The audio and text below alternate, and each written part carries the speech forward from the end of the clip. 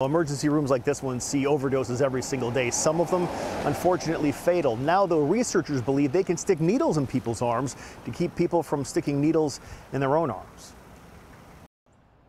Addiction is seen as a disease by medical professionals everywhere. Now, promising new research aims to take that one step further. If we want to treat addiction just like any other disease, we should treat it just like any other disease. University of Washington psychiatry professor Marco Pravatoni is part of a project developing a vaccine to stop addiction in its tracks. Patients will develop antibodies that are selective for the target drug. So, for example, we can immunize against fentanyl.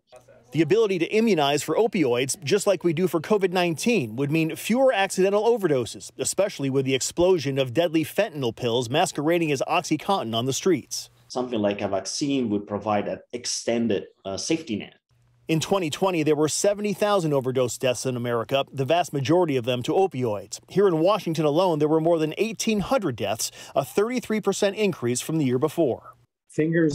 My fingers are crossed.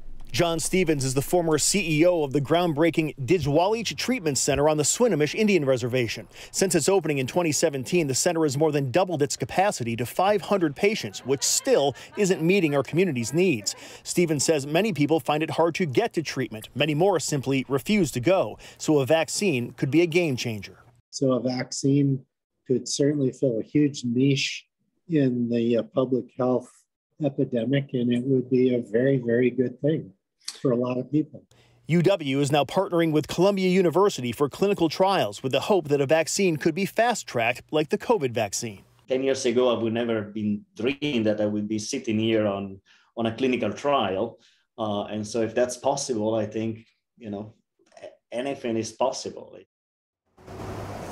Unfortunately, an addiction vaccine is no quick fix. Even if it is fast-tracked, it likely wouldn't be able to come to market for at least 5 years. Live in Everett tonight, Eric Wilkinson, King 5 News.